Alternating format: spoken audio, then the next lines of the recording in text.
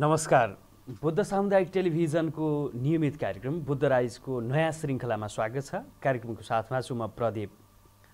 बुद्ध सामुदायिक टेलिभिजनबाट हरेक दिन प्रसारण हुँदै आएको यस कार्यक्रममा आज पनि हामी उपस्थित भइसकेका छौँ। समसामयिक विषयमा सम्बन्धित व्यक्तिहरूसँग छलफल एवं बहस गर्ने यस कार्यक्रममा आज हामीले एउटा यस्तो क्षेत्रको विषयमा कुराकानी गर्दैछौँ जुन क्षेत्र तपाईँलाई अपरिहार्य छ। तपाईँ हामी जो कोही पनि बिरामी हुँदा सबैभन्दा पुग्ने नजिकको क्लिनिक एवं मेडिकल क्षेत्रमा हो। त्यही मेडिकल क्षेत्रका समस्या अनि त्यसमा देखिएका अवसर एवं चुनौतीको विषयमा आज हामीले कुराकानी गर्दैछौँ। यसै विषयमा कुराकानी गर्नको लागि मेडिकल व्यवसायी सन्तोष खरेललाई आज हामीले निम्ताएका छौँ। सन्तोषजी स्वागत छ। धन्यवाद प्रदीप सर। आराम हुनुहुन्छ? ठिकै सर एकदम। अब शुभारम्भमै एउटा मेडिकल व्यवसायप्रतिको गुनासोबाटै सुरु गरौँ होइन? मेडिकल व्यवसायमा चाहिँ छुटका कुरा छैनन् हजुर होइन? सामान्य कहीँ कतै बार्गेनिङ हुन्छ, जहाँ जुनसुकै क्षेत्रमा बार्गेनिङ हुन्छ, मेडिकलमा चाहिँ बार्गेनिङ हुँदैन, छुटका कुरा हुँदैन भन्ने किसिमको जनमानसमा त्यो बढिरहेको छ।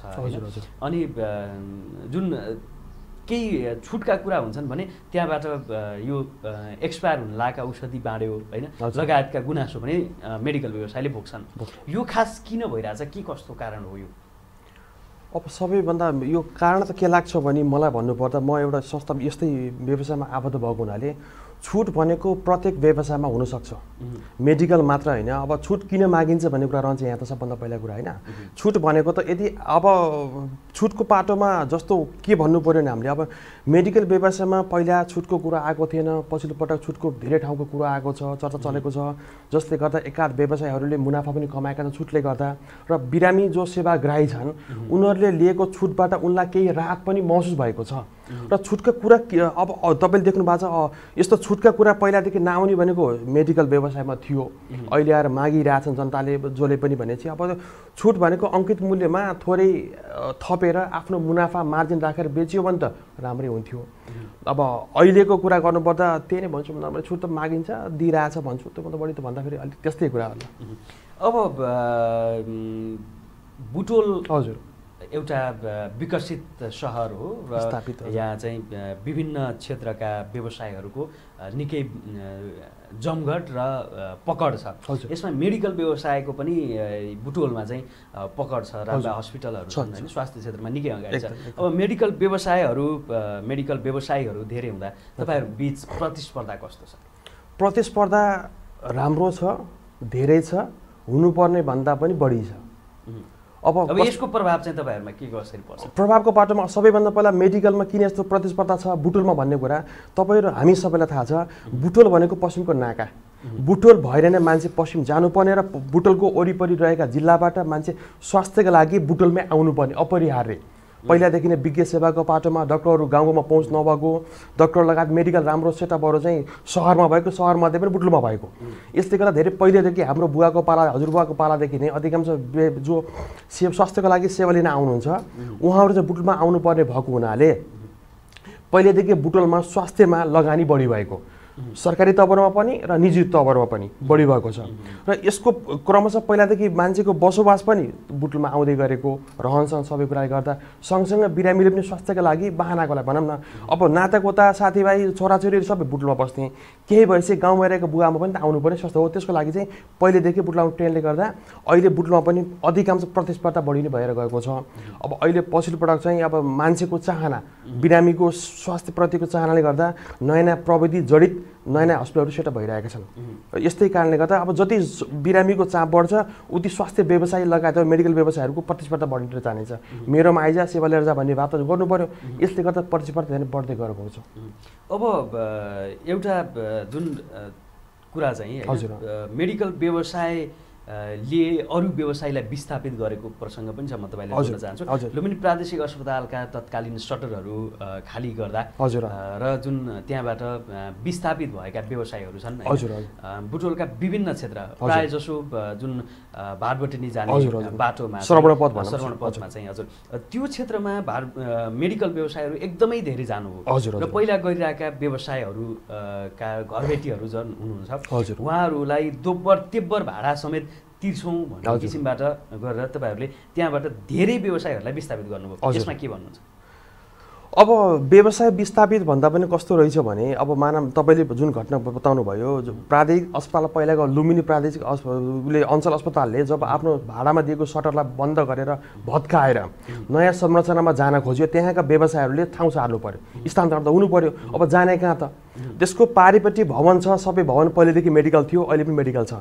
अब त्यो जुन व्यवसायहरूलाई अब यसैमा लाग्नुपर्ने छ उहाँहरूले त ठाउँ खोज्नुभयो जहाँ बिरामीको पहुँच हुन्छ। त्यो ठाउँ खोज्ने बेलामा त्यही बेलामा भाडबडी बनेर आयो र अधिकांश मान्छेको दिमागमा छाप के भने त्यो जुन बाटोमा अहिले मेडिकल सरेको छ, मेडिकल सरेपछि मान्छेको भाडबडी जाने बाटो पनि त्यही छ। र मेडिकल लगत त्यो जुन तपाईँले व्यवसायको विस्थापितका कुरा गर्नुभयो, अब घरबेटीको हकमा र व्यवसायको हकमा तपाईँले विस्थापित भन्दा पनि उसले आफ्नो अवसर बनायो। म त्यसरी भन्न चाहन्छु मेडिकलहरूले चाहिँ अब बिरामीको अरू व्यवसायहरू बरु सरे, अब महँगो सरको भाडा लगाएर ऊ सरेर गए, त्यो ठाउँ खाली बनाएर मेडिकल व्यवसायहरूले आफ्नो त्यहाँ व्यवसाय त्यहाँबाट सुरुवात गरे। विस्थापित भन्दा पनि मेडिकल व्यवसायमा अवसर देखाए, अवसर लिए चाहिँ भन्छु म एकदम यो बारेमा। अब जुन एक किसिमको यही विषयमा कुरा गर्दा होइन, एउटा जुन हस्पिटल जुन मेडिकल व्यवसायहरू हुनुहुन्छ होइन उहाँहरूलाई एकै क्षेत्रमा राखेर हस्पिटल जोन या मेडिकल जोन भनेर स्थापना गर्ने भन्ने केही कुराहरू पनि पहिलेदेखि चलिरहेका थिए। अब यो अहिले तपाईँहरू धेरै जसो व्यवसायहरू त्यही क्षेत्रमा हुनुहुन्छ अनि त्यहाँ सवारी चाम पनि बढी हुन्छ। यसो गर्दा बिरामीहरू तपाईँहरूसँग पुग्नको लागि कतिको गाह्रो छ? जुन अब तपाईँले आफ्नै medical Bhawani city health care clinic प्राली भनेर समीर फार्मेसी पुरानो तपाईँले त्यही शरणपथ बुड्की चोक भाटबटेनी चाँदबारी चोकमा तपाईँले सञ्चालन गरिरहनु भएको छ। त्यसरी गरिरहँदा तपाईँसँग बिरामी चाहिँ आउन कति सहज छ? के कस्ता गुनासाहरू आइरहेका छन्? अब बिरामीको सहजको पाटोमा सबैभन्दा त्यो लाइनमा बस्ने अधिकांश व्यवसायहरूको लागि सहज के छ भन्दाखेरि भाटबटेनी जाने बाटो सजिलोको लागि चाहिँ लोकेसन बुटवल हस्पिटल लाइनदेखिको भुड्की चोकदेखि भाटबटेनी जाने बाटो श्रवणपथमा छ भनियो भने बिरामीको छाप त भाटबटेनी छ सबभन्दा पहिला। त्यो नपुग्दै सबै लाइन भएको हुनाले बिरामीलाई जान असहज नै छैन, सहज नै छ एकदम।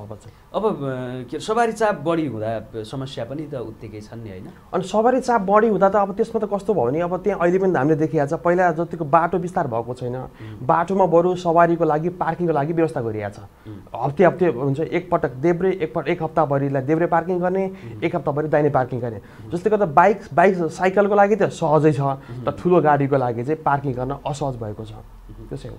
अब जुन तपाईँ यो क्षेत्रमा लागेको पनि करिब 11 वर्षको सेरोफेरो 11-12 वर्ष भयो भनेर तपाईँले अनौपचारिक भन्नुभयो होइन?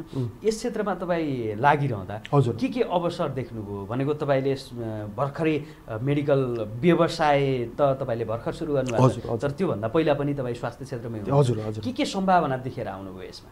सबैभन्दा पहिला यो सम्भावनाको पाटो भन्नुपर्दा म यहाँ किन लागेँ भन्ने कुरो त्यहाँनिर आउँछ। मैले मेरो बिएससी सकिसकेपछि 65 सालमा 62-65मा मैले बिएससी अब त्रिचन्द्रबाट सकिसकेपछि 2 वर्ष जति 3 वर्ष जति मैले टिचिङ गरेँ। आज मेरो पढाइ चाहिँ साइन्स भएको हुनाले माविमा विज्ञान पढाउन गएँ 3 वर्ष, त्यो पनि गाउँमा गएँ पढाएँ। र पढिसकेपछि अब विवाह पनि गर्नु उमेरले गर्दा विवाह बच्चेको बाटोमा कस्तो रह्यो भने मेरो घर बुटवल भयो, मैले सेवा दिनुमा अब प्युठानतिर गएको हुनाले मलाई लाग्यो कि होइन कमसेकम घर बुटुल भएको मान्छेले सेवा पनि बुटुलबाट दिनुपर्छ भन्ने भावले गर्दा र विवाहपछि श्रीमतीको परामर्शले गर्दा कुन पेसा रोज्ने त? पेसा त रोज्नु पर्यो अब त, किन पेसा स्थायी त केही पनि थिएन, सुरुवात गर्नु थियो मेरो लागि त।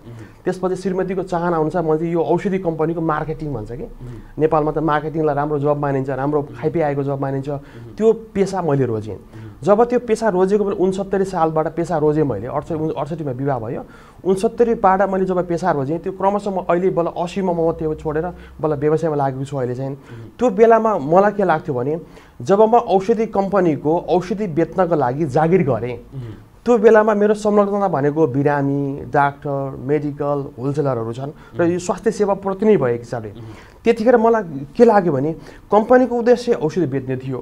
कम्पनीले औषधि बनाउँछ फ्याक्ट्रीमा र उसको उद्देश्य भनेको चाहिँ बिरामीको मुखसम्म औषधि पुर्याउनु पर्ने कम्पनीको उद्देश्य थियो। जुनसुकै मार्फतबाट औषधि जहाँ बन्छ त्यहाँको औषधि बिरामीको मुखसम्म पुर्याउने औषधि कम्पनीको प्रयत्न हो जहिलेसुकै। त्यो चाहिँ के गर्नुपर्छ भन्ने कुरो लामो विस्तार होला, त्यो उसले गर्ने कामै थियो। त्यही गर्नको लागि हामी खटिएका थियौँ, म खटिएको थिएँ पहिला मेरो जबको सिलसिलामा। त्यो सिलसिलामा जे जति काम मैले गरेँ भने तपाईँको मेडिकलसँग सम्बन्ध बनाइयो, डाक्टरसँग सम्बन्ध बनाइयो, अब औषधि अब अरू साथीभाइसँग सम्बन्ध बनाइयो, होलसेलसँग सम्बन्ध बनाइयो। त्यो बनाउने बेलामा पहिलो प्रायोरिटी कस्तो हुन्छ भने बिरामीको स्वास्थ्य।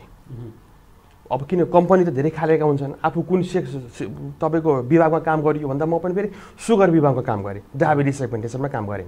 अब यसले गर्दा कस्तो बिरामीको स्वास्थ्य प्रमुख लिएर मैले काम गर्दा अब अरूको कुरा मैले भन्न सकिनँ। त मेरो उद्देश्य के थियो भने जब मैले बिरामीको स्वास्थ्य प्रमुख लिएर काम गरेँ तब मलाई खुसी लाग्न थाल्यो। र यसले के बतायो भने होइन यो जब मैले पिएचडी जागिर गर्दा त यति गरेँ भने यसलाई मैले व्यवसायमा लगाएँ भने कति गर्न सक्छु त बिरामीको स्वास्थ्यको लागि भन्ने भावले गर्दा मैले बल्ल व्यवसाय रोजेँ। यसरी म भन्छु भन्न चाहिँ अब त्यसले गर्दा म लामो समयसम्म स्वास्थ्य नै अब त मेरो फिल्ड स्वास्थ्य नभए तापनि म त स्वास्थ्य के पढाए होइन आखिर त म त माइक्रोबायोलोजी पढाए मान्छे थिएँ। तर जब मार्केटिङले गर्दा स्वास्थ्यमा लागेको हुनाले स्वास्थ्यलाई नै मैले मेरो व्यवसाय बनाएर सुचारू गरेको छु अहिले चाहिँ। र अहिले मेरो मेडिकल जुन तपाईँले नाम भन्नुभयो भवानी सिटी हेल्थ क्लिनिकबाट यसको उद्देश्य भनेको नै सुगर पेसेन्ट मधुमेहका बिरामीको लागि विज्ञ सेवा र बहुआयामिक सेवा दिने हाम्रो प्रयत्न छ। अब यो तपाईँको क्लिनिकमा कति लगानी गर्नुभएको छ? लगानीको पाटो त हुँदै गएको छ। म एक त क्लिनिक भन्दा पहिला मेडिकल थियो, फार्मेसी थियो। फार्मेसी अरू कुनै साथीहरूको थियो, साथीहरूसँग परामर्श गरेर उहाँको फार्मेसी मैले लिएर बल्ल मैले चाहे अनुरूप क्लिनिक दर्ता प्रक्रिया गरिरहेको छु। लगानी कति भन्दा पनि अब राम्रै लगानी भएको छ, ठ्याक्कै भन्दा अहिले हिसाब किताब छैन। लगानी हुँदै गएको छ, त्यही भएर कति लगानी भइरहेछ, लगानी भइरहेको हुनाले यति उति भन्ने ठ्याक्कै छैन सर। अब तपाईँले जुन उद्देश्य अनुसार हजुर सञ्चालन गर्नुभएको छ क्लिनिक होइन, अब त्यो अनुसार चाहिँ अवसर देख्नुहुन्छ यो क्षेत्रमा भनेको त्यसबाट जीविकोपार्जन गर्दै आफ्नो एवं आफ्नो परिवारको भविष्य सुनिश्चितताको विषयमा तपाईँले के कस्तो अवसर देख्नुहुन्छ यो क्षेत्रमा? अवसर त भरपुर छ भन्छु म, भरपुर अवसर छ। तर बस के गर्नु पर्यो भने मैले जे गर्नको लागि व्यवसाय सुरु गरेको त्यो व्यवसाय अनुरूप मैले काम चाहिँ गरिदिनु पर्यो। जुन मैले सुगर भने तपाईँले देख्नु भएको छ अहिले सुगर भनेको बिरामीको सङ्ख्या घट्नेवाला छैन। सेवाग्राही त अवश्य बढ्छन्, तर सेवाग्राहीले सेवा कहाँबाट लिन्छ भन्ने कुरो मात्रै हो अहिले पनि। अघि हामीले सुरुमा पनि गरियो बिमाको तपाईँको छुटका कुरा गरिएको थियो। र जो छुट किन लिन्छ बिरामीले भन्दा जो बिरामीले दीर्घ लामो समय खानुपर्छ उसले छुट खोज्दै हिँड्छ। हो त्यसको लागि त पहिला दीर्घ खाने रोगी मध्ये यो नै पर्छ एउटा त मधुमेह पनि त दीर्घ खाने रोग मध्येको पर्ने औषधि भएको हुनाले चाहिँ त्यो बिरामीको लागि चाहिँ सङ्ख्या बढ्दै जाने, सेवा लिने ठाउँहरूको चाहिँ पनि जुन त प्रतिस्पर्धा भन्नुभयो त्यो पनि बढ्दै जाने। र म त्योभन्दा फरक के मानेमा छु त त्यो कुरा आफूले पहिचान र यकिन गरियो भने मेरो जीविका अर्जन गर्न मलाई केही गाह्रो हुनेवाला छैन र मेरो परिवारको लागि चाहिँ सुरक्षित रहन्छ मेरो भविष्य एकदम पेसाले गर्दा पनि। अब भविष्य सुनिश्चिततासँगै तपाईँले यस क्षेत्रमा गरेको लगानी सुनिश्चितताको सम्भावना के कस्तो छ, कति सुरक्षित छ जस्तो लाग्छ? सुरक्षित त अब लगानी हो, व्यवसाय हो, किन सबै कुरा आफ्नो टाउकोमा थाप्लोमा आउने पर्ने कहिले यार गर्नेवाला छैन, सुनिश्चित त देखिँदैन। तर मलाई हामीलाई के लाग्नु पर्यो मैले गरेको कामले गर्दा मैले गर्न सक्छु भन्ने भावले गर्दा सुनिश्चित जस्तो लाग्छ मलाई चाहिँ। अब यो क्षेत्रमा तपाईँले भन्नुभयो, तपाईँ आफै पनि भन्नुभएको छ होइन, विभिन्न कुराहरू पनि उठाउनुभयो होइन। अब छुटसँगै स्वास्थ्य बिमाका कुराहरू पनि एकदम हजुर बुटवलमा लुम्बिनी प्रादेशिक अस्पतालले स्वास्थ्य बिमा कार्यक्रम चलाइरहेको छ एकदम राम्रो छ। अनि पछिल्लो समय सरकारले 10% बिरामीले नै दिनुपर्ने भनेको छ ताकि अनावश्यक टेस्टहरू गरेर सरकारी बजेट नसकियोस्। अब यसो गरिरहँदा स्वास्थ्य बिमाबाट करिब 1 लाखसम्मको निःशुल्क उपचार भइरहँदा ती बिरामीहरू तपाईँहरूकोमा नआउँदा तपाईँहरूलाई त निकै समस्या पर्ला, चुनौतीहरू के देख्नुहुन्छ? अब अहिले हाम्रो व्यवसायको चुनौती भनेको स्वास्थ्य बिमा नै हो। पहिलो कुरा त सबैभन्दा पहिला स्वास्थ्य बिमा थिएन, बिरामीहरू धेरै ठाउँ बाँडिनुहुन्थ्यो। तर अहिले चाहिँ अधिकांश स्वास्थ्य बिमाले गर्दा बरु बिरामी कुरेर भए पनि 10 दिन 20 दिन 30 दिन लगाएर भए पनि आर्थिक अवस्थाले गर्दा अथवा तपाईँको स्वास्थ्य पहुँचले गर्दा पनि मान्छेहरूले स्वास्थ्य बिमा कार्ड बनाउने, जहाँ छ आफू चाहे जिल्लामा चाहे गुल्मीवाला चाहे जो बिरामी जहाँ छ उहीँबाट जिल्ला स्तरमा बिमा ल्याउने, त्यहाँ नहुने सेवाका लागि रिफरल लिएर चाहिँ अलि ठुलो केन्द्रमा जाने जुन प्रादेशिकमा पनि आउने भएको छ। अब यसले गर्दा राम्रो हो त म व्यवसायलाई भन्दिनँ, तर एउटा कुरा के हुँदो रहेछ भने यदि बिरामीको सोच स्वास्थ्यमा जानु छ भन्ने भइदियो भने हामीलाई पनि पछि गएर राम्रो हुनेवाला छ। पहिला के हुन्थ्यो भने बिरामी स्वास्थ्यको सेवामा पहुँचै पुग्ने थिएन, जानुहुन्न, जाने थिएन। तर कमसेकम स्वास्थ्य बिमाले गर्दा बिरामीले आफ्नो स्वास्थ्यको जाँच गर्नुपर्छ भनेको छ भन्दाखेरि पछि उसलाई लाग्छ होइन मैले जब बिरामी स्वास्थ्यमा पुग्छ बल्ल उसले बल्ल के खोज्छ भने त्यसको विज्ञता खोज्छ बल्ल छ।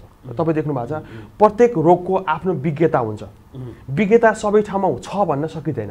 हो त्यो विज्ञताको लागि हामीले काम गर्न खोजियो भने बिरामी भोलि आज नभए भोलि नभए पर्सि हाम्रो ठाउँमा सेवा लिन अवश्य आउँछ।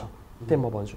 अब एक किसिमले तपाईँले यस क्षेत्रमा अवसर छन्, लङ लास्टिङ पनि हुन सकिन्छ भन्ने किसिमबाट भनिरहँदा हाम्रो टेलिभिजन हेरिरहनुभएका आम दर्शक महानुभावहरूमध्ये कुनै एकजनाले पनि यो व्यवसाय शुभारम्भ गर्ने सोच बनाउँदै हुनुहुन्छ भने तपाईँ के भन्न चाहनुहुन्छ भने? अब उहाँहरूको लागि त म के भन्न चाहन्छु, सबैभन्दा म पनि शुभारम्भ गरेको व्यवसाय मेरो लागि चाहिँ भर्खरै जेठ 15 सम्म म जागिरमा थिएँ, 16 देखि म जागिर छोडेर बल्ल व्यवसायमा लागेको छु। अब यदि 8-9 महिनाको दौरानमा मैले यो गर्नुपर्छ उ गर्नुपर्छ भने तपाईँलाई अनौठो लाग्न सक्छ होइन? तपाईँले यो समयमा भएका नयाँ व्यक्तिको लागि निकै प्रभाव। अब उहाँलाई म के भन्छु भने तपाईँ यदि यो व्यवसायमा आउन सोच राख्नु भएको छ भने एउटा कुरा के गर्नुहोस् भने अहिले जुन रूपमा व्यवसाय चलेको छ त्यो रूपमा चलाउँछ भने नआउनु होला। नयाँ सोचले, नयाँ भविष्य, नयाँ अब हुन्छ नि आफ्नो नयाँ लगनसित जे गर्नुपर्ने छ नयाँपन तपाईँले दिन सक्नुभयो भने व्यवसायमा सदाबहार चुनौती भन्दा पनि तपाईँको लागि अवसर सधैँ रहनेछ। अब यसमा अझै एउटा प्रसङ्ग छुटेको छ जुन तपाईँहरूका मेडिकल व्यवसायमा धेरै चिकित्सकहरूका बोर्डहरू बाहिर राखिने, तर त्यो क्लिनिकमा त्यो फार्मेसीमा चिकित्सकहरू नजाने कुराहरू पनि पटक पटक आइरहेका छन्। एकपटक कुनै समय कुनै कालखण्डमा पुग्नुभएका चिकित्सकको नाम पनि लामो समयसम्म त्यहाँ राखिन्छ, चिकित्सकै कारणले चल्छ भन्ने किसिमबाट पनि होला होइन? अब चिकित्सकहरूको सहज पहुँच कतिको छ भनेको तपाईँहरूकोमा तपाईँले नाम राख्नु होला सम्बन्धित चिकित्सक होला होइन? अन्य क्षेत्रका अन्य विभिन्न व्यवसायहरूका कुरा सुन्दा चाहिँ चिकित्सकहरू नाम राखे पनि बोलाए पनि नआउने भन्ने जस्तो कुराहरू गुनासाहरू पनि सुनिन्छ। यो चाहिँ के कतिको साँचो? अब सबैभन्दा पहिला हामीले के बुझ्नु पर्यो भने जुन चिकित्सकको नाम क्लिनिकले राखेको हुन्छ त्यो परामर्शले राखिया हो। त्यो डाक्टर साहब मैले तपाईँको नाम राख्छु, तपाईँ आउनुलाई उहाँलाई टाइम लिएर समय लिएर राखिया नाम हुन्छ र मानव कुनै कालखण्डमा डाक्टर साहबले हुन्छ म तपाईँकोमा आइदिन्छु भन्नुभयो, उहाँको बोर्ड राखियो र पछि विविध समस्याले गर्दा उहाँ आउनु सक्नु भएन भने त्यो बोर्ड हटाउनु पर्ने थियो जसमा त्यस्तो भएको छ।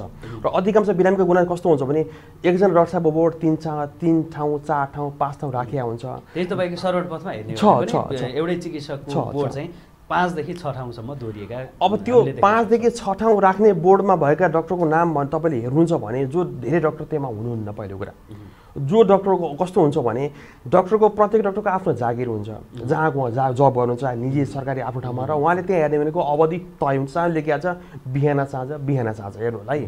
अब कस्तो पनि डाक्टर साहब एकै ठाउँमा बसेको भए त बिरामी उहाँलाई कता त्यहीँ आउँथ्यो होला, त्यो अहिलेको यो बोर्डले गर्दा बताएन।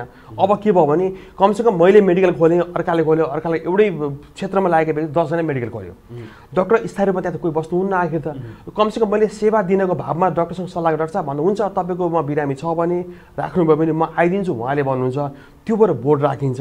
र कहिलेकाहीँ कस्तो जो बिरामीको जुन तपाईँले गुनासो गर्नुभयो त्यो कस्तो हुन्छ भने अब एकै ठाउँमा बसे पो डाक्टर टाइममा आउनुहुन्थ्यो, डाक्टर साहब 4 ठाउँमा 5 ठाउँमा गइसकेपछि बिरामी आइदियो भने उहाँ रगत जाँच लगायत सबै जाँच गर्दा समय लाग्दा बिरामी यता कुर्नुपर्छ अर्को मेडिकलमा जहाँ उहाँको बोर्ड छ, जहाँ उहाँको नाम छ। यसले गर्दा बिरामीको गुनासो छ। र मेरो प्रयत्न के हो, मैले जुन क्लिनिकमा आबद्ध गरेको छु मेरोमा पनि त्यस्तै खालको डाक्टर साहब हुनुहुन्छ, नभएको होइन। तर उहाँलाई कस्तो गर्न सकिन्छ भने ठिक छ डाक्टरको टाइम लिइसकेपछि बिरामीलाई सबै कुरा बताउने, डाक्टर साहब आउनुहुन्छ भन्न त अड्काउनु त पर्ने हाम्रो बाध्यता छ, नभए बिरामी फेरि अन्त जाला बल्ल दुःख गरेर नाता गोता इष्टमित्रलाई फकाएर राखिया हुन्छ, ऊ गइदिएपछि फेरि कसलाई सेवा दिने हो र। तर त्यस्तो मेडिकललाई के गरिदिनु पर्यो, डाक्टर के गर्नु पर्यो, ठिक छ टाइमिङ फिक्स गरिसकेपछि टाइममा गइदिनु पर्यो, अथवा जान सकिन भने मैले बोर्ड नराख्नुहोस् भनेर भनिदिनु पर्यो। त्यस्तै गर्नु पर्यो अबदेखि चाहिँ सबैको लागि त्यही भन्छु। अब चिकित्सकसँग को समन्वय कम हुँदा औषधि बिक्री वितरणमा पनि समस्या देखिएका घटनाहरू पनि छन् र जुन पछिल्लो समय आफूलाई लागेका विषय भनेको मलाई खोकी लाग्यो या के कारण लागेको छ म जान्न खोज्दिनँ, म कुनै एउटा मेडिकलमा गएर सम्बन्धित एउटा आफूलाई थाहा भएको र कुनै समयमा कुनै कालखण्डमा प्रयोग गरेको एउटा औषधि मागेर खान्छु, त्यसले मलाई दीर्घकालीन असर पुर्याइरहेको त्यो चाहिँ डाक्टरको या चिकित्सकको प्रेस्क्रिप्सन बिना बिक्री वितरण गर्न नहुने भनिएका औषधिहरू पनि बिक्री वितरण मेडिकल व्यवसायबाट भइरहेका छन् नि। यो विभिन्न अनुगमनमा पनि देखिन्छ। यो चाहिँ व्यवसायले नै स्वमूल्याङ्कन गर्ने कहिले? अनि यो कस्तो भने व्यवसायले स्वमूल्याङ्कनको पाटोमा जुन तपाईँले बताउनु भयो यो त कस्तो रहेछ भने व्यवसायले नबेच्ने कि बिरामीले नमाग्ने दुईवटा कुरा रह्यो। हेर्नुहोस् है, व्यवसायले आएर बेच्न पर्यो, बिरामीले नमागे त व्यवसायले के बेच्थ्यो र? व्यवसायको पहिलो प्रयत्न के हुन्छ भने तपाईँ यहाँ आउनुभएको यो औषध खानु हामी चाहिँ भनिँदैन, पहिला हामीसँग डाक्टर हुनुहुन्छ, तपाईँलाई यो भएको, तपाईँले यो विज्ञ डाक्टर देखाउनुपर्छ, डाक्टर आउँदै हुनुहुन्छ, तपाईँ बस्दै गर्नु अथवा गएर देखाउनुहोस् भनेर हामी चाहिँ पहिला त भनिन्छ। र बिरामीले भन्छ यो दिनुहोस् भन्दा कस्तो भने अहिले पनि तपाईँले देख्नु भएको छ विदेशी र नेपाली ट्रिटमेन्टमा फरकै यही छ त। बिरामीले आफै औषधि माग्छ, अब के गर्ने त, दिन नमिल्ने भने उसले अन्तर्गतमा अरूले दिइहाल्छ, फेरि समस्या पर्यो। र पहिलो कुरा बिरामीले सोच के राख्नु पर्यो भने मैले कुनै पनि औषधि लिने बेलामा आफै मनमर्जी लिएर खाँदैन, कोही कसैको परामर्श लिएर खान्छु भने भाव राखिदियो भने यो जुन तपाईँले भन्नुभएको यो चाहिँ एकदम कम भएर जान्छ।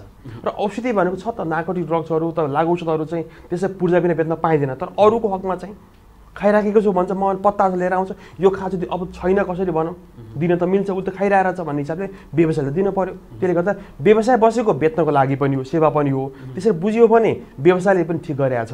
तर बिरामी आफैले पनि त्यस्तो औषधि उसले बुझ्नु के पर्यो भने मैले त्यसै थपेर खानु हुँदैन भन्ने कुरो राख्यो भने त्यो चाहिँ आफै हट्ट जान्छ।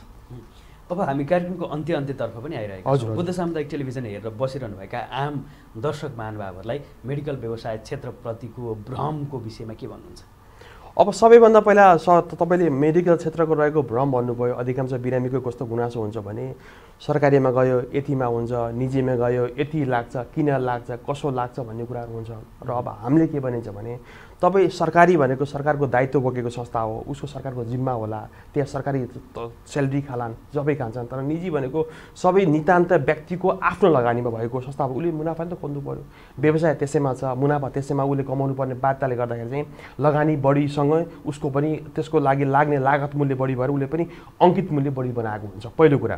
र भ्रमको पाटा जुन तपाईँले भन्नुभयो, अब अधिकांश बिरामीको गुनासो पनि तर सरकारीमा गएर तपाईँको लाइन बस्नेदेखि लिएर 3-4 दिन 5 दिन 6 दिन कुर्नु पर्नेदेखि लिएर निजीमा त्यो त पर्दैन। उसले आफ्नो संस्था पनि हेर्नु पर्यो, जतिखेर मलाई पनि देखाउनु पाउँछ। सरकारीमा तपाईँ अवधि फिक्स हुन्छ, आज आउनुहोस् भोलि आउनु लाइन बस्नु हो, यही कुरा बुझियो भने बिरामीको लागि अब त्यो अचाकलीको पैसाको पाटो त तपाईँ देख्नु अघि हामीले कुरा गरिसकेका छ, प्रत्येक सामानको अङ्कित मूल्य हुन्छ, कसले कतिमा दिन्छ भन्ने कुरो मात्र रह्यो।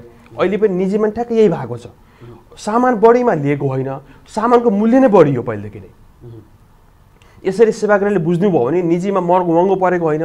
अब अरू पनि कुरा कस्तो हुन्छ भने अधिकांश बिरामीको गुनासो म निजीमा डाक्टरलाई देखाएँ, डाक्टरले यो गर्न भन्यो, ऊ गर्न भन्यो, नगरे पनि हुन्थ्यो, गर्न किन भनेको, पैसा बढी खर्च भयो, यो औषधि किन लेख्न पर्छ र मैले यति खाइरहेको यसले भइहाल्थ्यो नि, टाउको दुखेछ 500 किन लेख्न पर्छ र अब यिनी कुरा बिरामीले गर्छन्। जब बिरामी भएर गइसकेपछि डाक्टर चिकित्सकले के बुझ्नुहुन्छ भने बिरामी मेरो जिम्मेवारी हो, बिरामी मेरो दायित्व हो भन्ने हिसाबले उहाँले आफूले जानेको विज्ञता प्रयोग गरेर बिरामीको सन्चोको लागि नै उहाँले आफ्नो मेडिकलमा पढेका सबै कुरा लागू गर्न खोज्नुहुन्छ।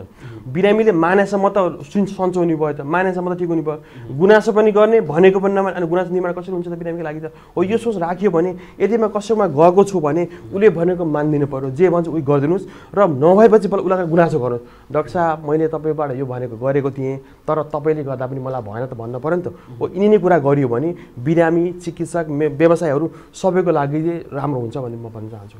समय दिनुभयो यहाँलाई धेरै धेरै धन्यवाद। धन्यवाद सर, धन्यवाद। उहाँ हुनुहुन्थ्यो सन्तोष खरेल, मेडिकल व्यवसाय क्षेत्रमा रहेका समस्या, अवसर एवं चुनौतीको विषयमा आज हामीले कुराकानी गऱ्यौँ। कार्यक्रम बुद्धराइजको आजको लागि समय सकिएको छ। भोलि पुनः उपस्थित हुने नै छौँ। हेर्दै गर्नुहोस् बुद्ध सामुदायिक टेलिभिजन। नमस्ते।